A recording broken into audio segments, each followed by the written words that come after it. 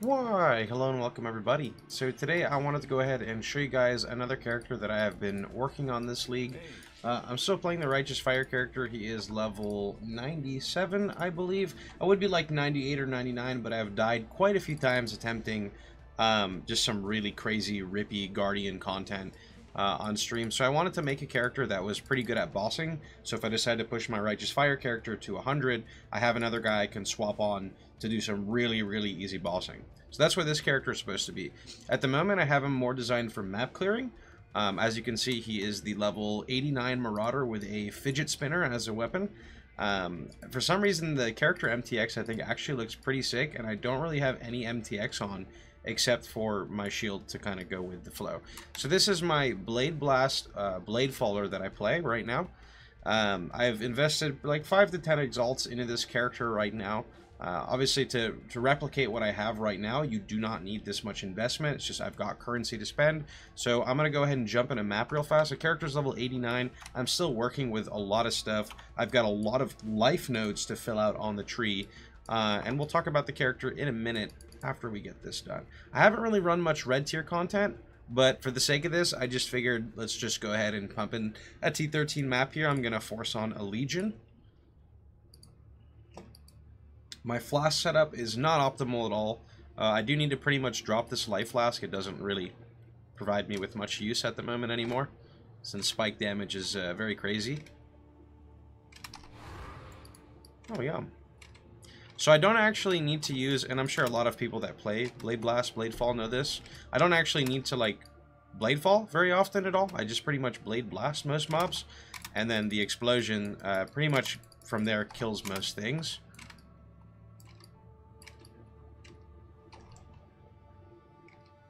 So for Legion, we wait for our buff, which is coming up right there. We pop it, and that's pretty much most of the Legion is cleared.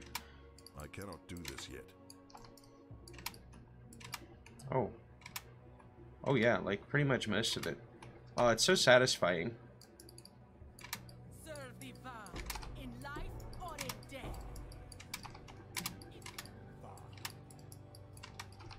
Okay, where are you? Fall before us. There you are.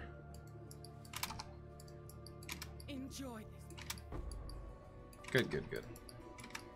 There's another Legion. Nice. Let's go ahead and do that.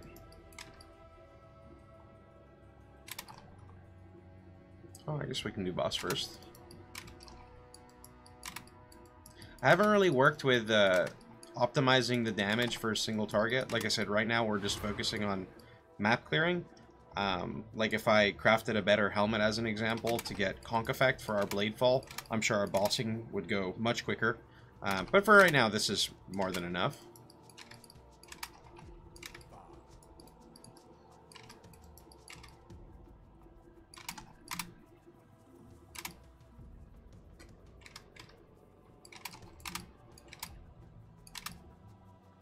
Okay, that buff is wearing off, so I'm just going to wait just a second. I don't really have to do this. It's just fun to kind of like min-max it.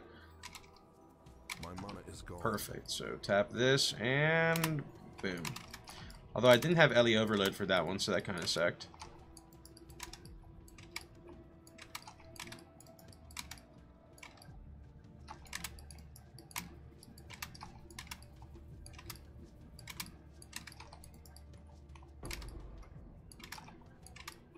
Oh god, this Grasping Vines is... Oh god. No thanks, dude. The proximity shield? Okay, there we go.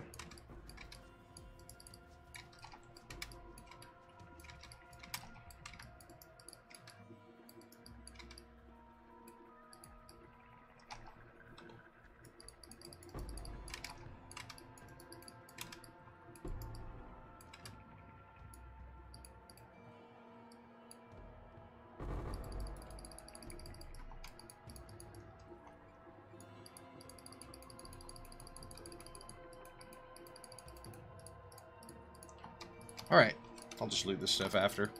So, to go ahead and cover the character and pretty much how everything works, you get an explodey chest, which this is not even like an elevated explodey chest. Elevated explodey chest would go from 3% of physical to 5% of physical, and that 5% would make such a massive difference for chaining explosions for me specifically. So that is one thing. If you want to get like even much faster clear, elevated explosion chest would be super, super good.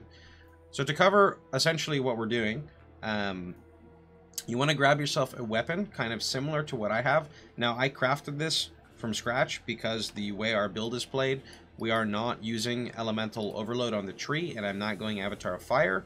So to save myself a lot of points, I decided on crafting myself an oscillating scepter, which naturally grants LE overload.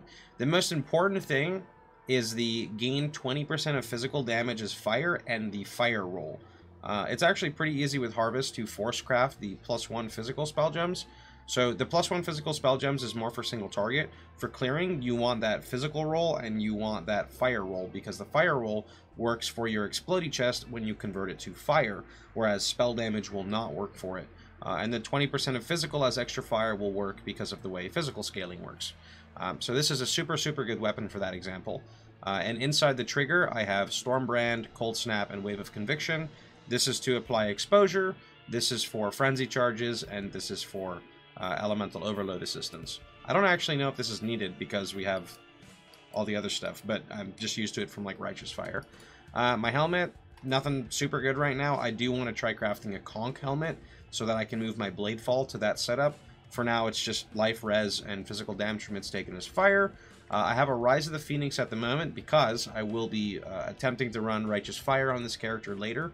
At the moment, I have 85 max fire res, and that synergizes with all the physical damage taken as fire, and then we can run Righteous Fire, and then that gives a massive multiplier to our Blade Blast, which is pretty much the sacrifice for wearing the shield. In my helmet, I've got the Flesh and Stone, Enduring Gry, and Divergent Herald of Ash. The Divergent Herald of Ash gives it 20% AoE. I'm not sure how important this is for chaining stuff, but I figured since the Herald creates like the burn, the bigger the AoE, the more likely it is to like attach itself to something or have something kind of enter proximity, which then can create the cascade effect again. Arcane Surge, Flame Dash, and again, nothing here is super optimized. This character's like a big work in progress. My boots, I'm actually in the middle of crafting right now. As you can see, they've got 48 cold, 30 lightning, 35 movement speed, unaffected by shock ground. I could remove unaffected by shock ground and slam with augment fire, 1 to 2% maximum fire resist. I'm not sure if I'm going to do that or not.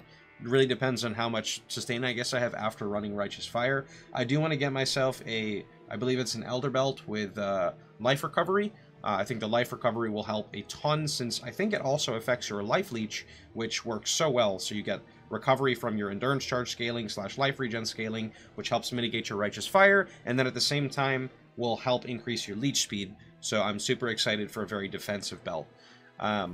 Gloves, I don't really have anything special here. We're just going to get Chaos Resist on gloves, and then that will nearly cap our Chaos Res.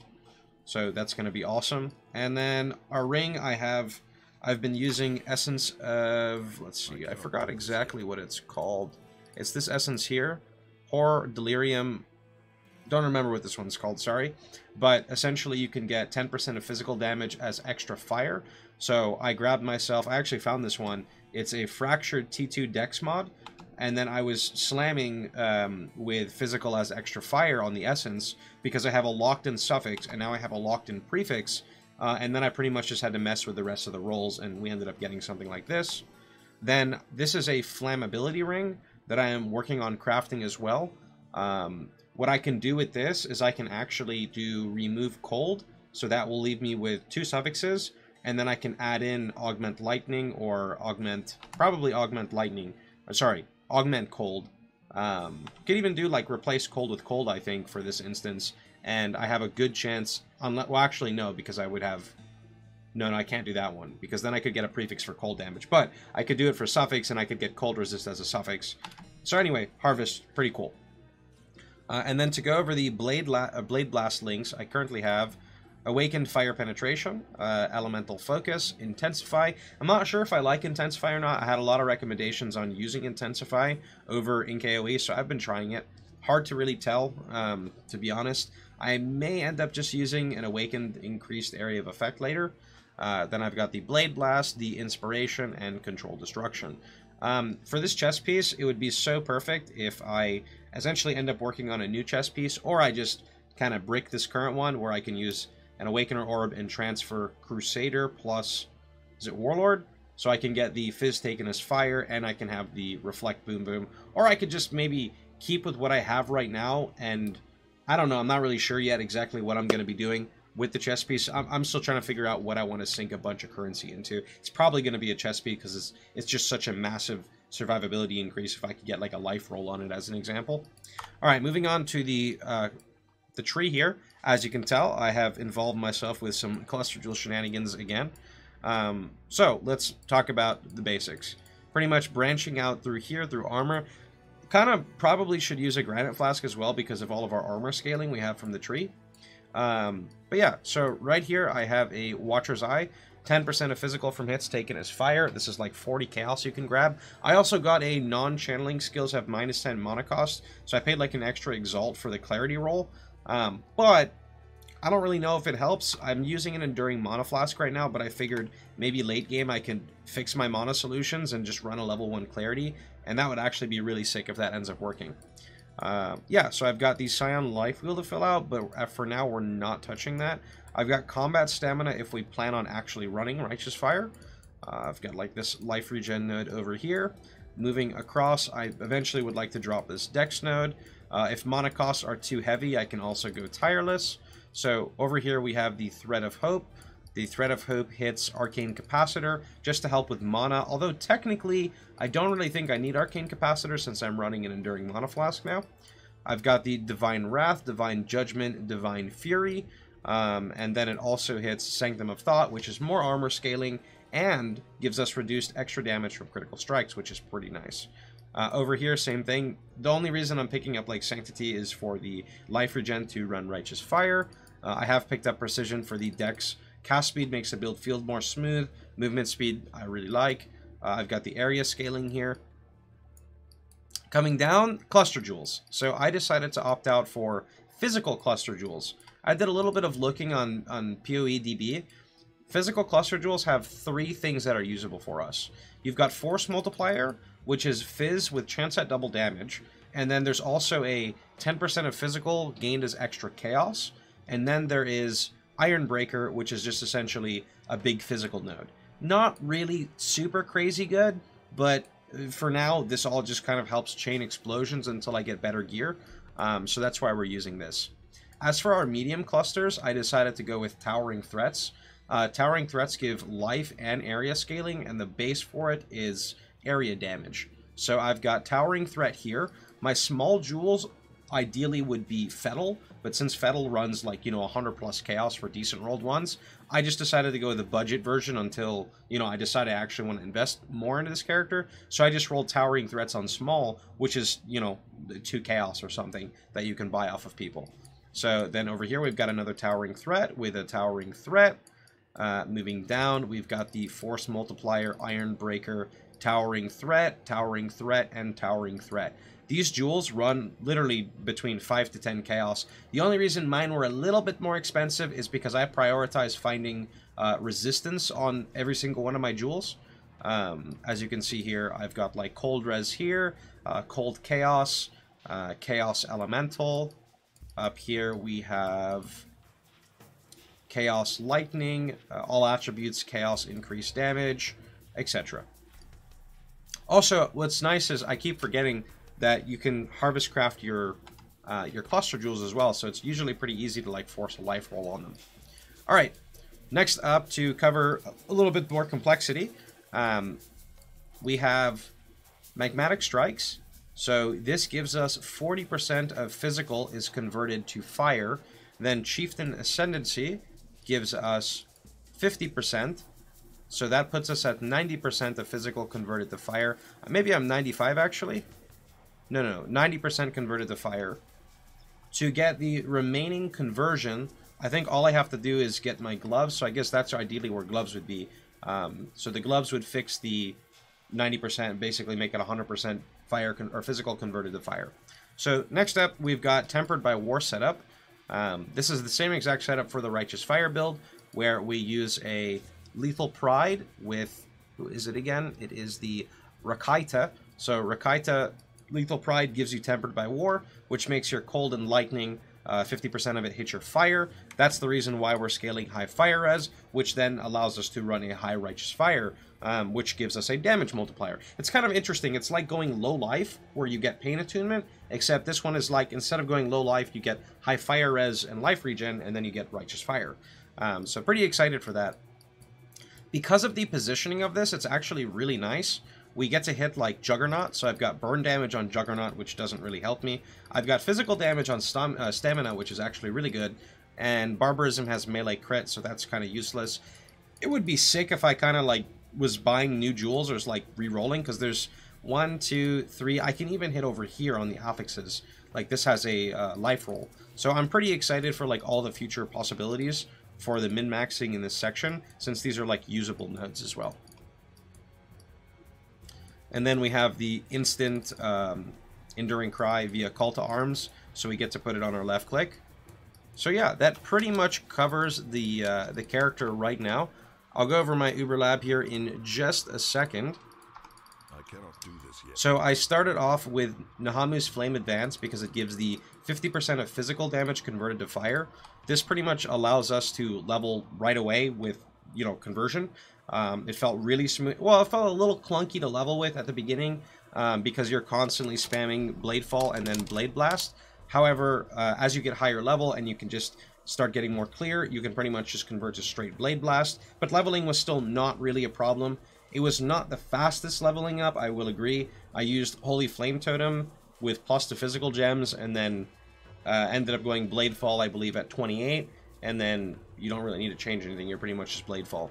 So after I grabbed Nahamu's Flame Advance, I grabbed Valako's Storm Embrace, just because I wanted endurance charges throughout leveling in the axe to be a lot more tanky, since the build didn't feel super good at the beginning. So this kind of really fixed it. Then my Merc Lab, I grabbed Tasalo's Cleansing Water, so by the time you're entering maps, you have a bulk of physical damage converted to fire, and then the recovery roll is actually really nice as well. And then down at the bottom, you get Hinakora's Death Fury, so that by the time you're in mapping, you get a lot more damage and you get the good sustain. So that's kind of what I did for that. But yeah, that's pretty much about it for now for the character. Like I said, we're rocking 5.5k life, but we can easily hit over 7,000 with this setup. I could try rolling life on pretty much all of my cluster jewels as another one. And I mean, it'll all just make a really, really big difference as we start leveling up and kind of min-maxing our character, fleshing out and getting the conversion on our gloves, maybe going for a helm enchant. There's just a lot of really cool stuff. But anyway, I hope you guys liked the video. If you did, please feel free to like, share, and subscribe. And don't forget, you can catch me streaming live every day but Sundays at twitch.tv/Pohx. I'll post the Path of Building in the... Actually, I can't post the Path of Building in the comments because of what YouTube has been doing of recently. So if you want the character, you can go ahead and go to my stream and type in Blade Blast, ! Blade Blast, and Blade Blast will bring up the build guide for you. Other than that, that's unfortunately all I can do. I'm not allowed to post it in my comments. So anyway, hope you guys had a wonderful time. Hope you guys enjoyed yourselves, and I'll catch you guys all later.